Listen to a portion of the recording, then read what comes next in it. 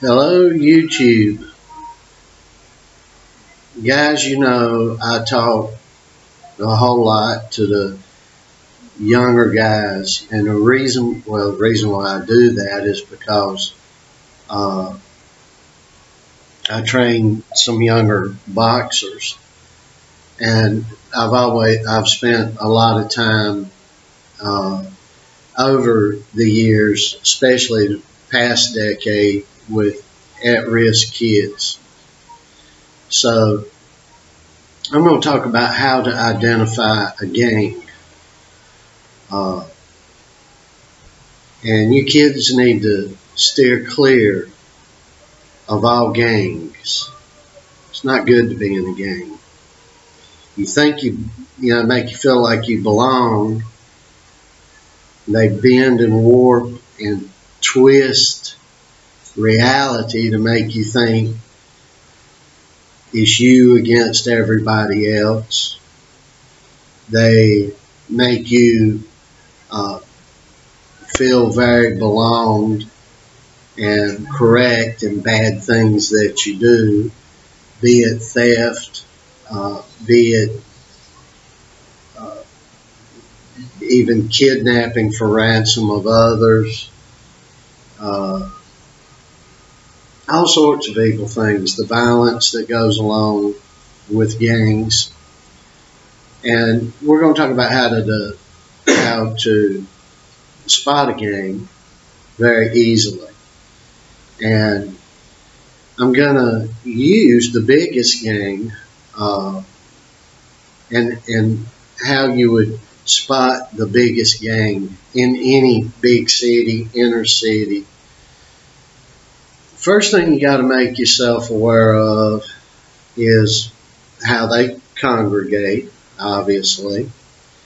You see a bunch of them congregating, they have a bunch of cars, they'll come up on you and they'll get out of the cars or whatever vehicles they're in. When you see them congregating in the streets, and you'll know when you see them because typically they all have gang colors on. And the colors will vary from place to place a little bit, but you can always identify them by looking at their actions, what they do, and the colors that they wear or carry. Another thing you can look at is to spot a gang easily is, and this doesn't mean everyone, people are getting tattoos up and down their arms and necks and chest and things nowadays. It's more typical today. But when they congregate, and there's a bunch of tattooed people congregate, and they all got tattoos that are similar running up and down their arms, maybe their necks or their hands or what have you, forearms and wrist areas, up the shoulders and whatnot. When they're congregating and the tattoos are similar in nature or scope or placement on the body, very possible it's a gang there. So the colors, the actions, and tattoo visibility is a great indicator of how to spot a gang, and you want to steer clear of them. Now we're going to get down to brass tacks here. I've done told you how to spot a gang. Now we're going to talk about the biggest gang in the United States right now. I'm going to be frank here. I'm going to use some of the common words. The biggest pile of blue shit you ever seen in your life. And yeah, I said blue shit. The biggest gang in the United States right now is the boys in blue, the police. And you can't trust them. And I'm sick of hearing people say, well, there's good ones and there's bad ones. No, they're bad down the thin blue line. They're all bad. And here's why. The good ones won't speak up and protect you against the bad ones. They never do that. Just like a criminal gang, you get a good one that's wanting to come out, he'll never testify or turn state's evidence against a bad one. He's too scared to, because they rule through fear and intimidation, not through rule of law. And that's what policing in America has turned to. Let's see. About 23, 24 years ago, when we got into the war in Afghanistan and the war in Iraq, shortly thereafter, so it's been about 20 years of this, broken soldiers, sailors, airmen, and Marines were coming home. And the first damn thing they start doing is hiring the psychos that were in there, the battle damaged, the ones that have great psychological problems, and putting them on police forces. And they have infiltrated with that. I was talking about that 20 years ago. It was a central focus with me. And when I ran for U.S. Congress, I made it a central theme to talk about that. In the conservative Republican ranks, I made that an issue. And it was very unpopular of me to do that, but I did it. I was old enough then to see through the bullshit and the blue shit and the control that was starting to take place in America. And policing today, you're just joining a gang. You're going to be in there. If you go in there wanting to change the world, do the right thing, they're going to corrupt you. They're going to corrupt you. And they're going to pollute your mind that you're going to have horse blinds on that are so dark and create such tunnel vision with you that you won't be able to see the truth about what you're doing. There's a lot of things I could talk about. I'm going to put one example down in the description box below of a video where police come down the street where the guy lives. The guy's in the front yard, maybe doing yard work or something. And just watch the video. And there's other way more severe videos. The video I'm going to post down here is just where a guy ends up filing a very valid citizen complaint, and he gets himself locked up that he filed the complaint. And the stupid officers sitting there, they end up basically kidnapping his wife until he comes down and turns himself in on a bogus charge that they wait a week or so to file, and they only file it a week or so after he files a complaint against the officers. And these officers, they don't care what the law is. They're operating with impunity, knowing that there's nothing's going to be done back to them.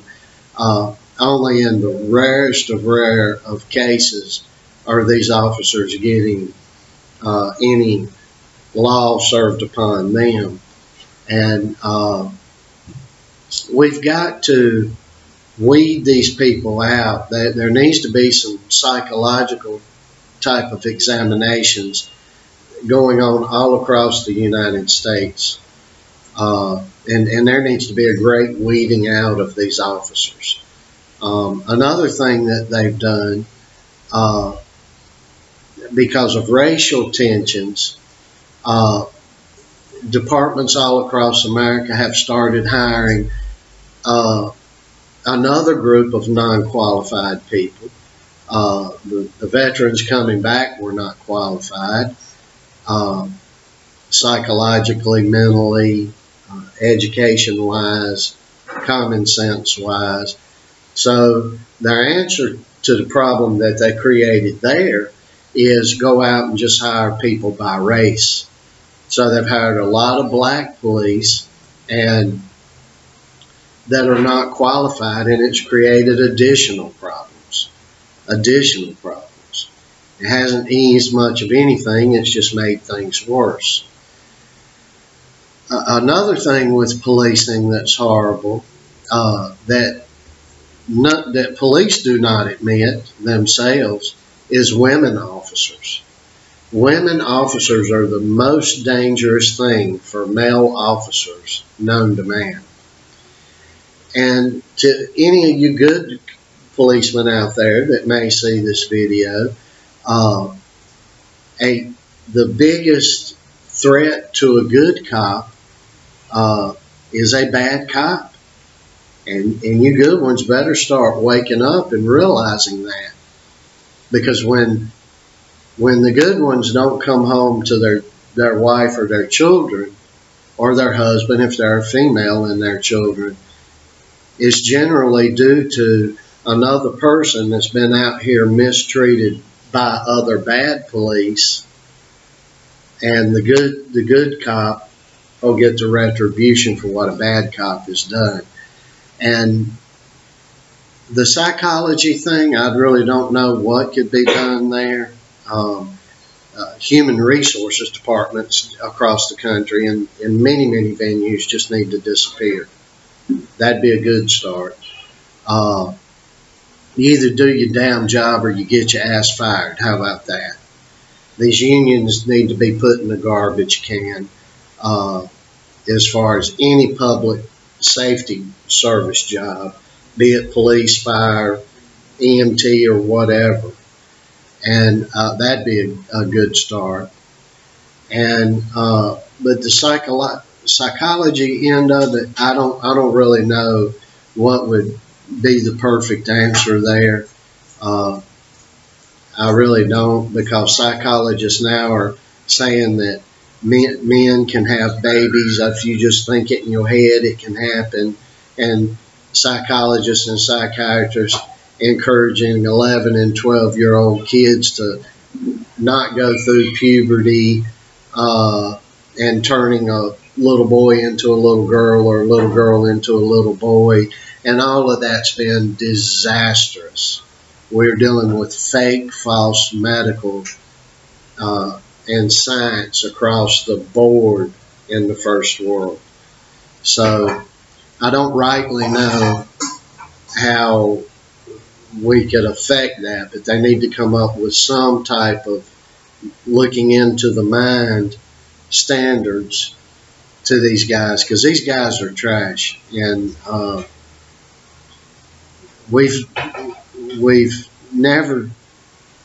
I've never personally took shit off of them. Not since after the last two wars we got in. Not at least a few years after that.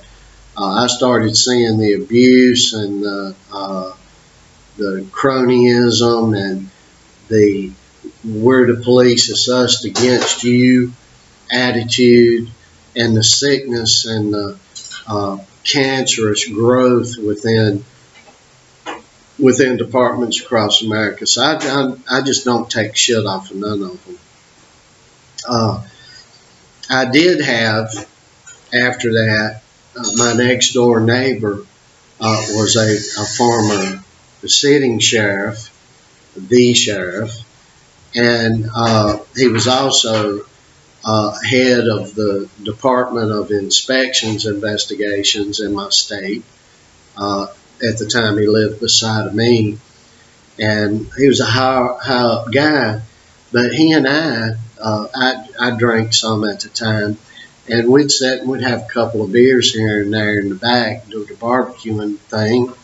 And he was a good guy, and he was starting to see this stuff back in the mid-2000s, and he was starting to see it vividly. And he would tell me the stories. He'd say, "Damn, these guys coming back from Iraq or Afghanistan, they're fucked up in the head, and all anybody is saying is hire them, hire them." hire them. They're coming back. They need good jobs.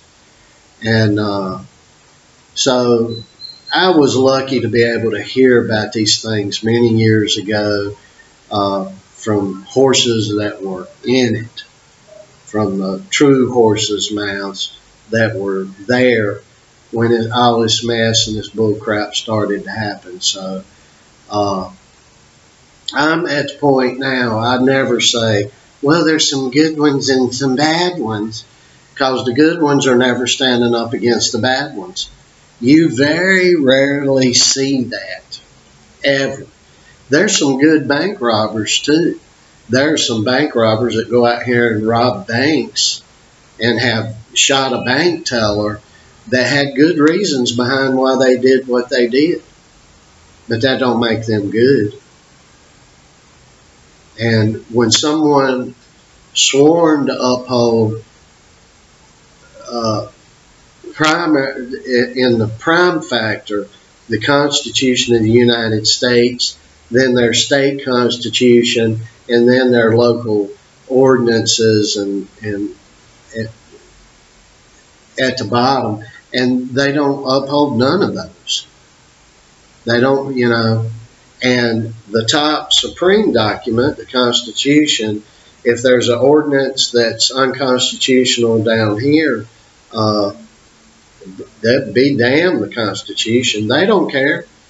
And there's thousands, tens of thousands of YouTube videos with cops all across the country standing there saying, I don't give a damn about the Constitution. Well, it may be unconstitutional. I don't care. What are you going to do about it? There are tens, if not hundreds of thousands of incidents put up here on YouTube every year. Hundreds of thousands. And where are the good cops standing? Where is a sitting cop? Where is his YouTube channel saying, hey, I got bad cops around me? You know, I'm sure there's one or two out there, but it's one or two, so I blanket them all for what they are. They're tattooed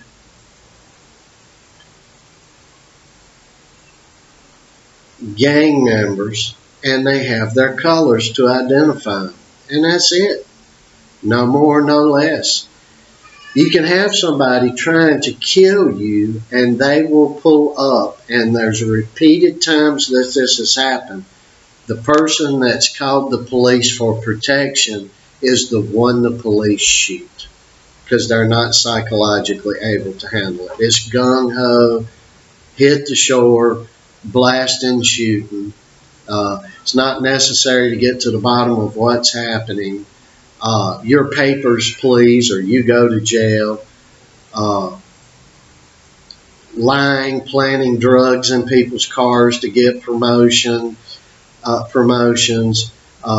picking people up and getting them with a DWI or DUI when they haven't been drinking, and charging these people.